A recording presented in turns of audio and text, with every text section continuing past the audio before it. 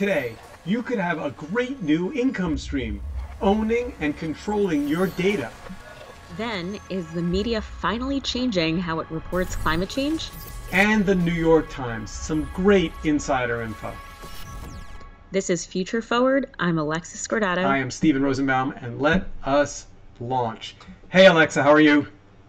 Hey Steve, what's up? You know, I'm really excited about today's show because we have 3 chapters and they're really different and they're all cool and chewy and interesting and not grim, although some a little dark, but not grim. Some are little. Yeah, a little bit. I don't know if we can escape that. Yeah. And before I forget, we've got Glenn Zorpat joining us a little bit later in the show to talk about a really cool IEEE article on some interesting responses to what's happening in the California wildfires and some tech that you probably have not heard of. So 3 chapters. The first, we are going to do climate change and what's changing in media coverage. Second, then we are going to talk about data privacy. And third, we are going to take a look inside the New York Times. So let's begin with climate, shall we? Yeah, so we're going to open with something you wrote, Steve, which is really cool. Yeah, you know, so this is an article that I wrote in 2013. I wrote it for the Columbia Journalism Review, and I wrote it with great passion and conviction because I just thought the way mainstream media was covering weather was just criminally negligent.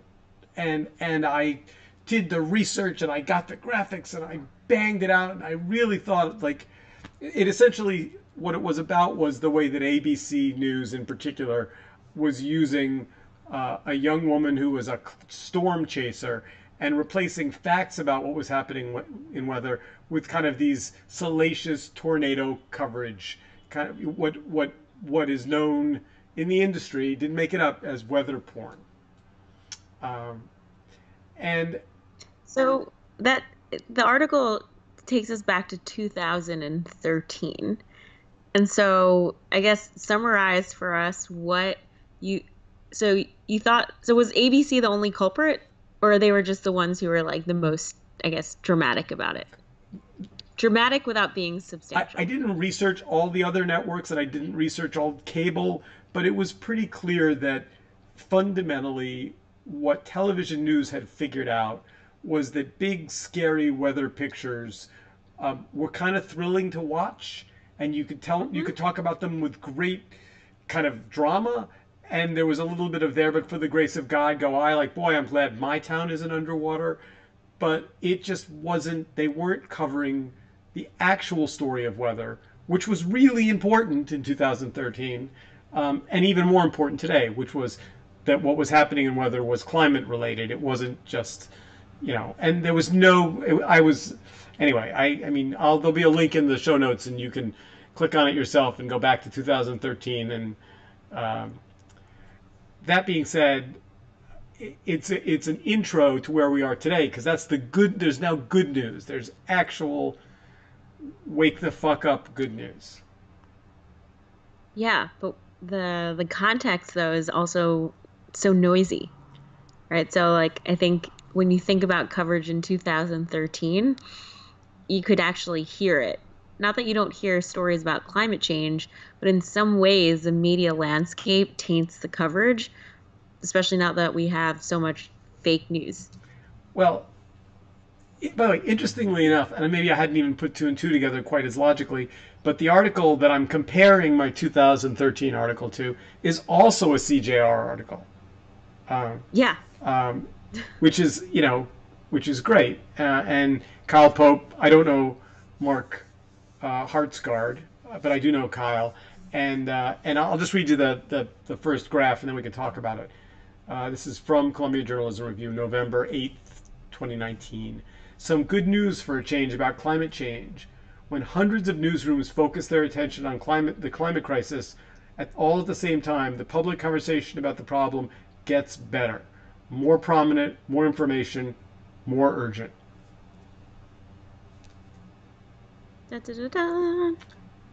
That you know, Yeah. Essentially, finally, there's just so much weather. Now, meanwhile, having said that, if you watch television news, which I do on occasion but not regularly, they're still happy to cover weather porn without necessarily. They don't really want to get ahead of making the analysis that hurricanes or extreme weather or forest fires or any of these things are the result. They never say if it's actually getting worse and if it's getting worse, why it's getting worse. But they are now saying the word climate change, which I think has been very hard for them. Hmm. So when I think about 1996, there was the movie Twister. You had your CJ article in 2013, and there was like another storm chaser kind of movie, I think, the following year. What you're basically saying is that the media landscape is actually covering climate change in a way that is socially responsible, and they're doing it in sort of a way that's like it's almost like it's more effective because everyone's doing it, and they're actually using the phrase climate change. That's the biggest difference between 2013 and 2019. Well, I mean, I don't know whether it's a strategy or guilt or just inevitability, but if you watch, for example, and I haven't done the research to follow it up, but I should. If you watch ABC, Diane Sawyer is now gone, uh, and what you'll see is they will lead with a weather story 2 nights a week, sometimes three, um, and I think not to be you know kind of didactic about it, but I think it comes down to okay, our lead story is either weather or Trump. Weather is kind of an everyman, every person story. It doesn't scare anyone away. Trump, on the other hand, 50% of the viewers go, "Oh wait, either I can't stand that story or I don't believe in your cover." Like I think there's kind of an Yeah. underlying ratings driver, which is we all have to deal with weather. Mm, So that's interesting. So whether you believe in climate change or not, the weather is relevant to you. yes, that's right. And if it's near you or near your relatives or near your family, you want to hear about it. And if it's not near to you or your relatives or your family or anyone you care about, then it's kind of like, boy, that's a terrible storm. I'm really glad it's not happening in my backyard. Yeah. This might be like too much of a rabbit hole, but when I see the pull quote in your article from this year, the goal is to make the climate story a routine part of daily news coverage rather than a subject addressed only on special occasions. I think what worries me though is then are we desensitizing ourselves to sort of the magnitude and sort of severity of the coverage?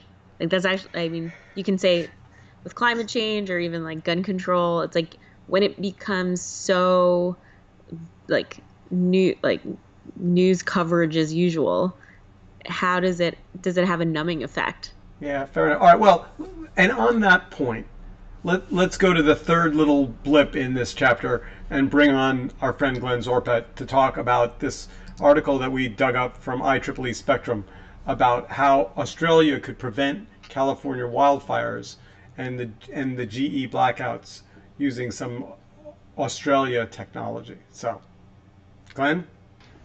All right, so Glenn joins us from IEEE Spectrum. Hey, Glenn, how are you? I'm fine, thanks. So Alexa and I started out the show talking about the changing way in which the media is covering climate, and then we wanted to kind of get into the relationship between tech and climate issues, and this article obviously just hit the ball perfectly on the nose. So tell us a little bit about. I mean, you don't read the headline "Tech from Australia" very often. I mean, just to start with. Right, yeah. Australia actually has quite a proud heritage in technology, considering the size of the country. But yes, so this is a really interesting issue in technology and climate because it's not just about climate. It's a really heady witch's brew of climate and politics and sociology and demographic trends. The fundamental problem is California's population is shifting. People are moving further from cities. The state is has a population influx, and they're moving out into these areas where it's fairly remote. There are large forested areas that that separate these settlements from power generation. So you have power lines of various sorts running long runs through forests and other areas. You also have a state that is coming off a drought. There's been years and years of drought or drought-like conditions in California that have turned a lot of these forests into tinder, absolute tinder. These are very dry forested areas for the most part, many of them. And on top of all that, once a year or so in California, you get these meteorological phenomenon called Santa Ana winds and other dry, hot winds that blow across some of these areas, which fan fires. So the issue of climate change is that climate change is exacerbating this latter part of the equation, where you have droughts and Santa Ana winds and so on. So no one knows absolutely for sure, but I think that a lot of people believe that climate change is exacerbating these climatic conditions that give rise to these horrific wildfires. And as we talked about in the earlier segment, they also, unfortunately or fortunately, depending on how you wake people up, make dramatic television pictures. So they're getting covered more. Yeah.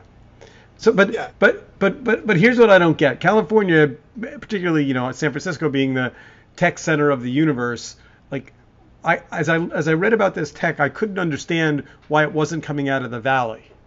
Like, well, there are a number of reasons. One of the reasons is that Australia has this problem as well. It's not the exact same problem, but it's really similar. And in 2009, there was a horrific incident that they refer to as Black Saturday in a place that was, I believe, northeast of Melbourne, a suburb, a remote sort of mountain suburb, very pretty kind of resort area, was hit with brush fires that were so bad that more than 160 people were killed. I believe 159 were killed as a result of fires triggered by electrical faults, electrical disturbances. So this was absolutely, obviously horrific. I mean, California has also had deaths linked to wildfires caused by electrical faults, but for 159 plus people to die in basically a weekend was a real national trauma in Australia. And to the credit of the Australian regulators and utilities, they went about systematically making sure that this kind of thing would never happen again. And, Australia, they had the political will, and they investigated the technology. They found some remarkable technologies that can go a long way towards helping mitigate this problem, and they implemented it. So for those of us who are not technologists, explain. I can't even pronounce it. REFCL. What is the tech?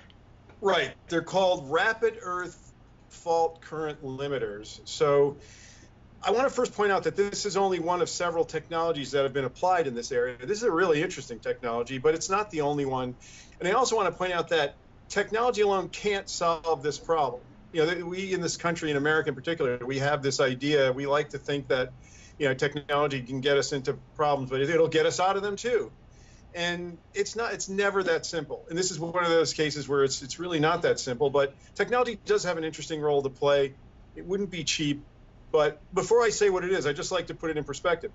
California has too many miles of forest and lines running through forest. There's literally something like 200 and something thousand miles of lines running through forests in California, and half of that is PG&E, I believe. So you can't possibly police all of these lines for vegetation. So in others, before we understand how this technology works, you got to understand what the problem is. The problem is that when you have very dry land, like this tinder-like dry forested land and these hot winds, it takes very little to start a fire. And one of the things that commonly start fires in this case are what are called electrical faults on the line. So these lines, they can be distribution lines or transmission lines. You're talking about tens of thousands or even 100,000 or more volts, 200,000 volts or whatever, if they're transmission lines. If a tree comes into contact with these lines, a dry, tinder-like tree, it can cause what's called a fault, and the arcing and sparking from the lines will set that tree on fire. That branch, the tree will then could start a forest fire, a wildfire. But there are other ways too. You could have situations where the lines physically fall because the hardware is old or whatever, and the lines, when they hit the ground, the dry ground with, tinder-like dried or dead vegetation, you get a fire that way. You could have conductors slapped together and they could start a fire. So some of these are linked to lines just simply being old and not in good repair or good condition. So there's one solution, is just keep your lines in better repair. Another solution is spend a lot of time and money checking your lines to make sure that they're not overgrown with vegetation, that the vegetation isn't close to the lines. Utilities years ago used to spend a lot of money on keeping vegetation and trees and so on from touching these lines, and that's a great way to do it. However, California is in a situation where there are simply too many lines to do too many miles of lines for this to be realistic. And as I say, it's exacerbated by people moving further and further from densely urban areas into these remoter areas where they can only be reached through lines that have to go through these forests. And so PG&E right now is just shutting down, like their current solution is to just black out chunks of California in advance of a forest fire. They have no way really of even coming close to guaranteeing that there won't be fires other than this, or they wouldn't be doing it. I mean, before we get too angry at PG&E, it should be pointed out that utilities often have little or no control over the conditions in these forests. I mean, some of them are federal lands or state lands or other things where,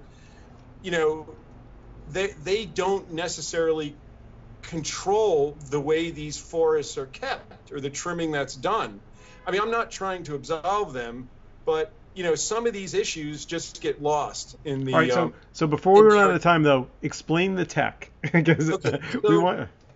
The interesting tech, the one that you mentioned, these rapid earth fault current limiters, actually are fascinating because they're based on a technology that was actually invented by a German engineer in 1914, and the idea is that he noticed that you could use electrical coils or inductors, like a large electrical coil or an inductor, and you could, if you had a resonance in this coil in its magnetic field and it was coupled to the electrical field of the line, you could dump the power from the line or shunt it over to another line incredibly quickly.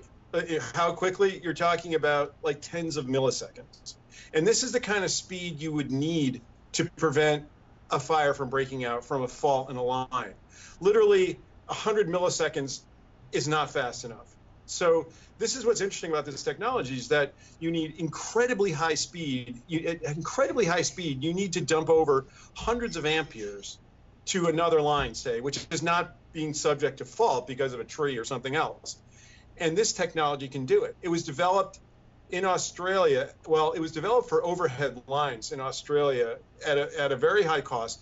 And I want to point out, too, this is not cheap. This technology works. It's been shown to work, although it can only work on about 30% of the lines in the PG&E distribution network that's, at risk.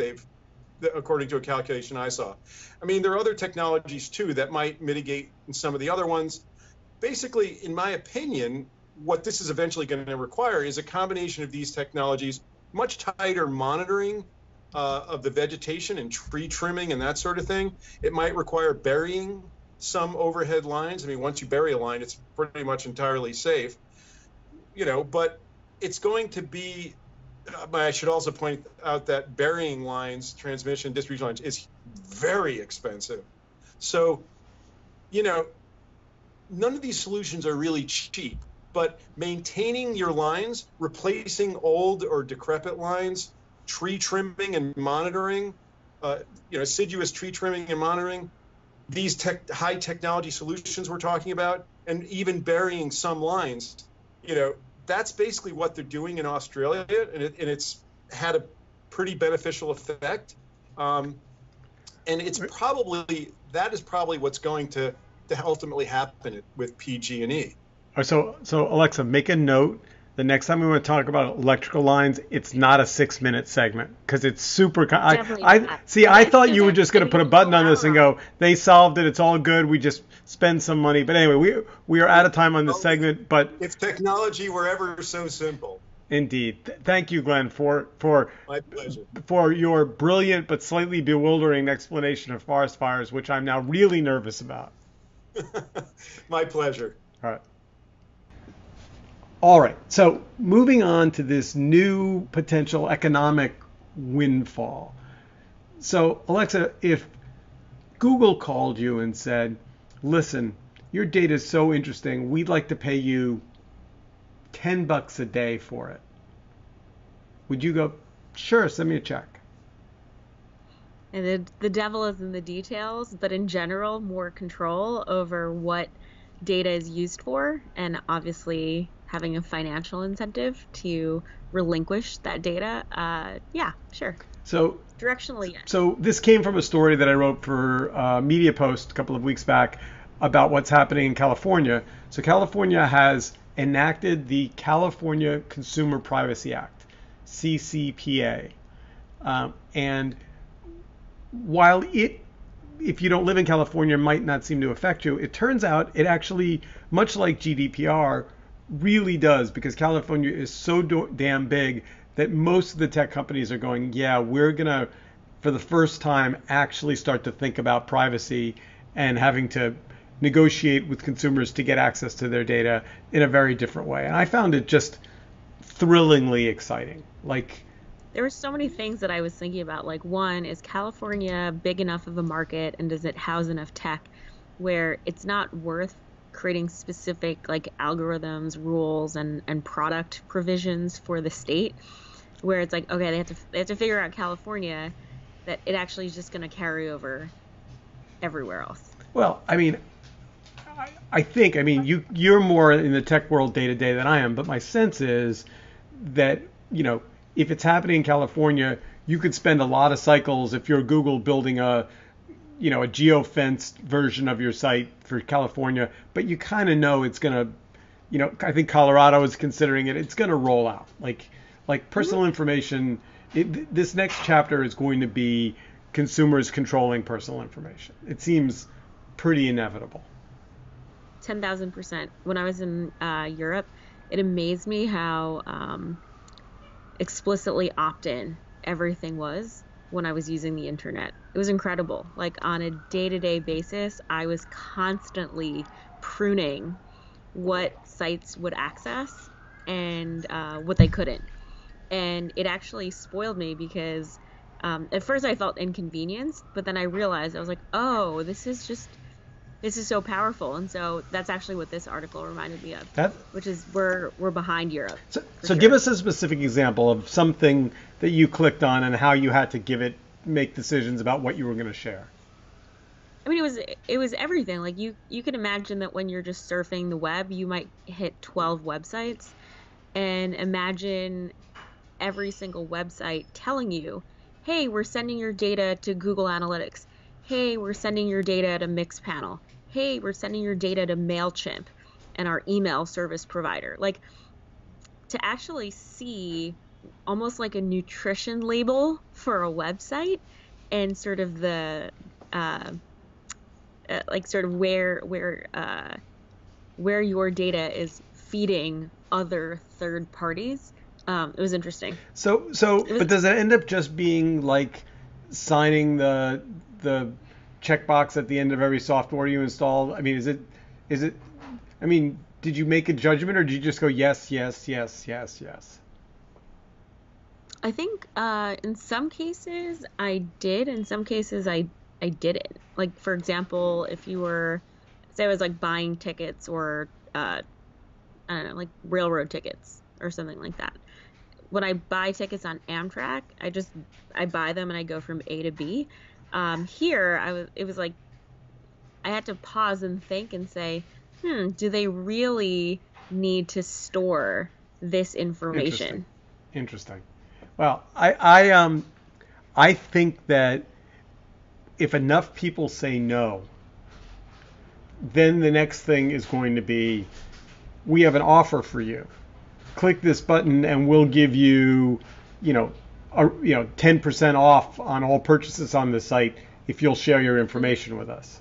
Like, Yeah, I mean, in your article, when you talked about getting retargeted for yeah. dishwashers, even after you made the purchase, I mean, that's a great example of how we don't have a way to contain the data unless we actually have a system to explicitly ask, like very regularly. So just to bring listeners up to speed, I wrote an article called "Get Me a Steve Bot," and essentially, after trying to buy a dishwasher and then buying one, and finding that for months after, the not very smart targeting of the internet would continue to try and sell me dishwashers. Like, there wasn't anywhere in my apartment to put a second dishwasher. It wouldn't matter how cheap it was. I just didn't. I had one, and I wanted to have a robot that I could teach to go out to the internet and say, "Hi, Steve's looking to buy Thanksgiving, fixings for a holiday. Would be interested in these kinds of foods. Steve's not interested in a dishwasher. He has one." Like, and so the Steve bot would essentially become my, avatar to go out and tell people that wanted to give me discounts or bargains or offerings that I am in fact shopping for something. And it made me think about, this will sound like a long time ago for our younger listeners, but like early on, Seth Godin kind of made his career on this whole idea of permission marketing. Can I tell you this? Can I share this with you? Would you be interested? And I've always thought that was the white hot promise of the internet that has never come true. So I think personal information permissions might actually trigger that. I think it was, we thought it would come true, I think, with the rise of social media and this idea of conversations actually creating a place and an opportunity to ask, right? Like that was sort of like 2007, 2008, but we kind of skipped over that, and media, like social media, just became paid media all over again. Like we can't actually have a conversation with robots and algorithms. Well, you can, but they generally just tell you what you want to hear. Right. I mean, I was thinking about it the other day. It's like, when you go into a store and you put on a jacket or a pair of shoes and the salesperson goes, "Oh, that looks great on you." And if you're smart, way in the back of your head that that's just a sales trick. Like they could be thinking secretly, "God, why would she ever buy that?" But they're never gonna. That looks awesome on you. That's a perfect color for you. But I'm not sure how I'm gonna feel when a robot tells me that. "Mr. Rosenbaum, you look great in that jacket, sir." I mean, ads do that by following you around. Yeah. Like they're trying to remind you, like, oh, you want that thing. It can also be creepy when there's like a social media manager on a Twitter account and you post about something that you want online, and then they reply to you and say, like, go get the jacket, Steve. Yeah. Like that can also feel really creepy too. Yeah, no, there's definitely, we're in stalker land for sure. All right, we have time for just one more chapter, but I definitely don't want to miss it. There was this terrific and really eye-opening article about the New York Times. And there was also a podcast, a terrific. The Daily. Yeah, what? The Daily. No. I was. Well, I mean, I was thinking of there was a spectacular Vox podcast with Kara Swisher, and in it, one of the leaders on the digital side of the New York Times talked about the data behind the Daily. And it was just very eye-opening. And well, here I'll tell you about that. But let's start with what did you think of the Mark Thompson piece in the Neiman Lab Post? So I've been feeling so many things about the New York Times as of late, and so I don't know. I mean, this is for me where I just feel sad because the New York Times has been sort of, I don't know, probably. I was 5 years old, my mom, like almost a tradition, a staple in my household. Like my mom teaching me how to read the New York Times, and like teachers in high school showing me how to fold it on the subway and how to understand like an A1 story on the homepage. To actually have all of this scrutiny around the New York Times and to actually see all of the places where it's failed us and is failing us. I don't know. I'm kind of, and generally, I'm just like sad. Yeah, I don't know. I thought Thompson was pretty straight up about kind of like the direction it's going in and the shift toward more content and how people pay for it. I don't know. I thought it was fairly. You're more optimistic about it.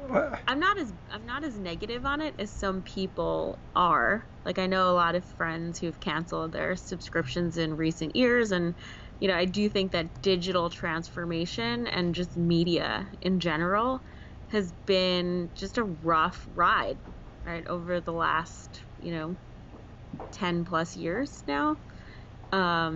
It doesn't mean though that like we shouldn't hold them to a higher standard. Rough ride because it was easy before that, or you just weren't aware of it. I mean, I was not aware of it. I wasn't born necessarily. Yeah, I think the media. I think the whole concept of media business, is challenging, and I think the New York Times is that. So for those of you listening, the Neiman Labs article we'll also have in the show notes. It's I think it's not only do I think the Times is managing the transition really well, with some bumps in the road that we could talk about, but I also think they're setting a good example for other legacy media companies to understand that, if you give away too little, that's bad. If you give away too much, that's bad. I mean, they're part of the conversation about the Daily, which is something of an addiction for people that listen to it every day, is if they started charging for it $1 a day, $1 a week, 85% of some big percentage of their audience would come along because it's so good. I agree with that. No, I agree with that. I mean, I listen to the Daily, and I think consumers are willing to pay as sort of a business operator. I just don't understand how you can make these calls around sort of the product, the packaging, the pricing, the distribution, with any degree of certainty. It's just this wild, wild west. And my takeaway from all of it is like, yes, in some ways the New York Times is leading, and they're tripping over themselves in the way, and they're creating more, and they're introducing more in different formats, which gives us more to sort of scrutinize in the process. I just think like there's no business model in media that is going to completely satisfy everyone. And with that note, I think we'll save a larger deep dive into the New York Times for another day when we have more time, because it's definitely, there's a lot of data. What was the podcast itself, the Peter Kafka Vox podcast, Recode podcast, was terrific and had all kinds of chewy data, and I made some notes, but we don't have time for it today. So with that, we'll jump off. See you again next week for episode 104. Woo! 104. See you, Steve.